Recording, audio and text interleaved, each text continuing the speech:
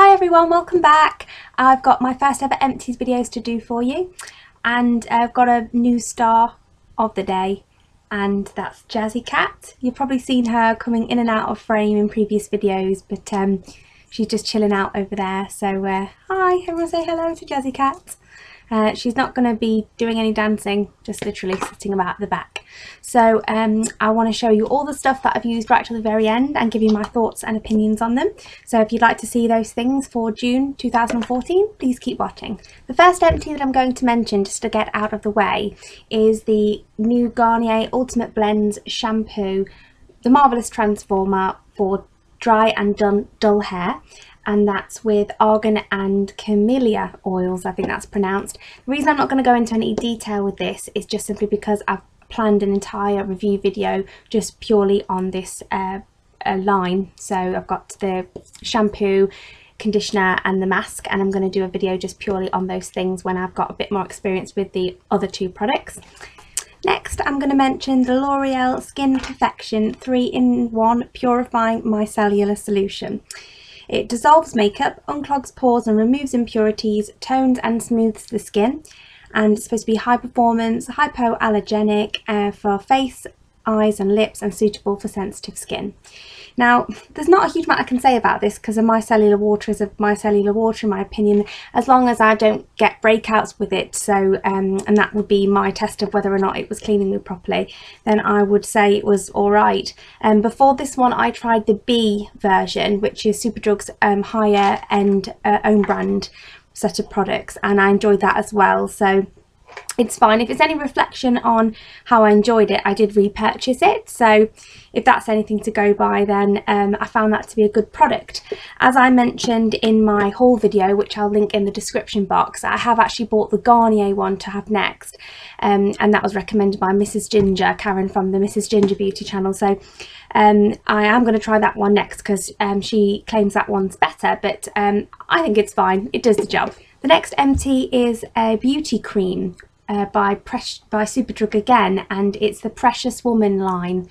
Now I got this in a gift set with the perfume and the shower gel, and I've nearly finished the perfume, but the beauty cream I've completely finished.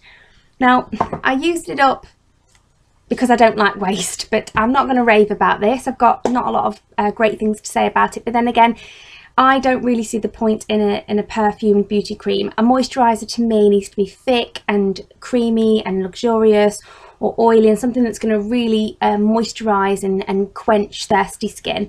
Whereas this is really more like a perfume in a liquid cream form. So if you are somebody that's really into perfumes and strong scents, and you like to layer your products, so you want to make your perfume last all day, then maybe you'd enjoy this. But I'm not going to repurchase it, and it's certainly a highly perfumed lotion is not really what I look for in a lotion. But I enjoyed the beauty cream. I just you put it on my calves, on my legs, because I didn't really trust it to put it anywhere else in case it gave me a reaction.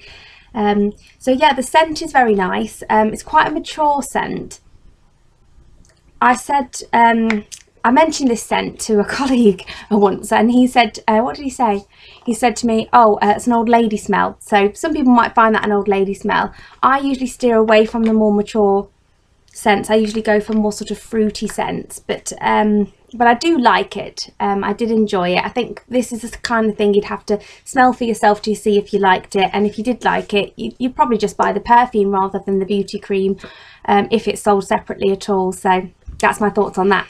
Next is a face cream. I've completely finished the Be Renewed Night Cream, clinically proven results, and they have a 3-step program at Superdrug, 1, 2 and 3, and this is the second phase.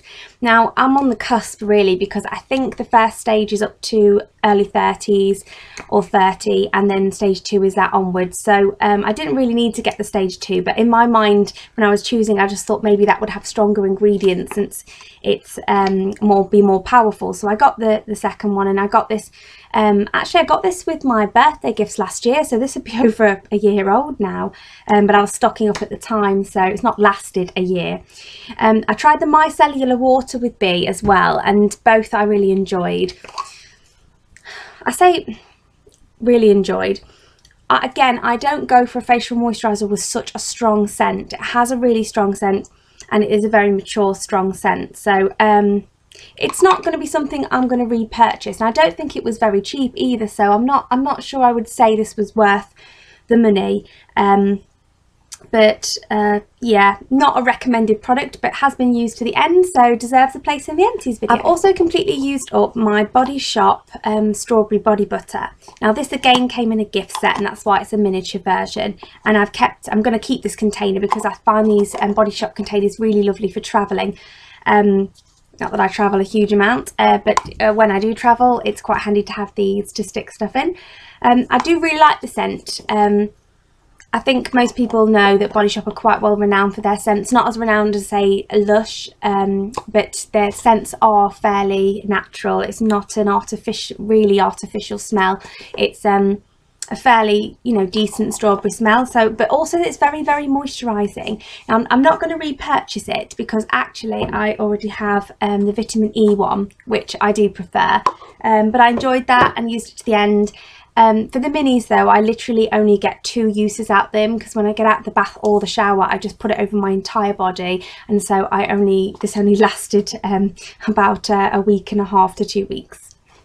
My next empty is simple. Kind to Skin Moisturising Facial Wash. I have already repurchased 2 of these, 2 more of these, and that's in my haul video. I really love this because it doesn't dispense too much product. I find that because the opening is quite tight and you have to squeeze it, quite difficult to get it out, then I find that you're not getting too much, because you don't really need very much of this to take your makeup off, especially if you're going to be cleansing your face twice, once to remove your makeup and once to actually wash your face. So it doesn't irritate my eyes. I do get right in there to my eyes, as I said in my May favourites. I'll link that in the description box as well. And I just love it. It's my go-to face wash. I'll try not to have one in every Empties video because it's probably that I'll get through one of these a month. So I really like simple face wash. Next is my Woman Sure Cotton Ultra Dry 48-hour anti-perspirant. Now I've put this in the Empties and I've just realised there's quite a little bit left in that. I'm just worried it's going to fall out and go everywhere, but I might try and get a bit more out of that. I have repurchased that. I've got one I'm using now and one on reserve, ready for when that's run out. I don't like to run out of things. I tend to stock off. It's a bit naughty, but I do. So yeah, I really like this deodorant. It does, I couldn't comment on whether it gives 48-hour protection because I don't need 48-hour. I only need 24-hour, as I mentioned in my May favourites. But I did really enjoy that, and it is empty on my standard of what is empty. So that's going in the video. I've completely finished 100% pure cotton wool Superdrug cotton pads.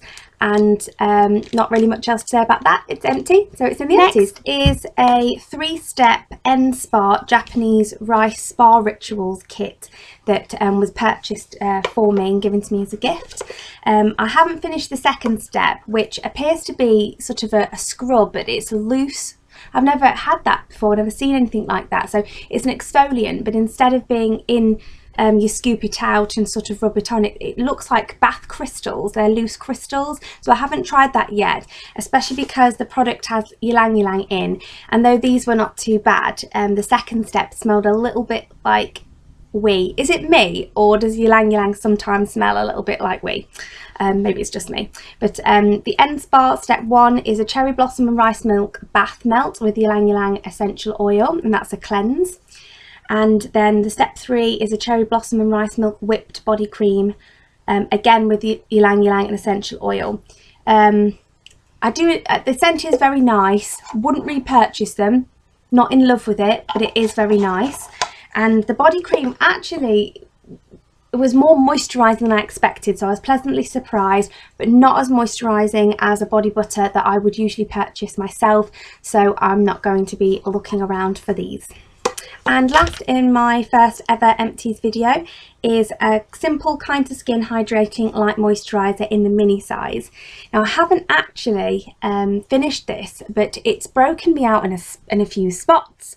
I'll link my video for this look that I did this morning, and I don't usually get spots, but I can't stop looking at it in the viewfinder. I don't usually get spots, but I have got a couple from this, and in its defence, I think it's because it's off. It smells to me off. If it's not off, then I'm worried, because if it's not off, then the smell is awful and really chemically and just a horrible smell. However, I think it's just off. It was a gift as part of a travel kit that I got for last Christmas, and it might have been old before it was given to me. It might have been given to me by somebody who potentially had received it as a gift and didn't like it themselves and kept it for a year and then thought, I'll get rid of that. So it could be. I don't think it would have been, but it could be. But it does smell off unless it's just a bad batch.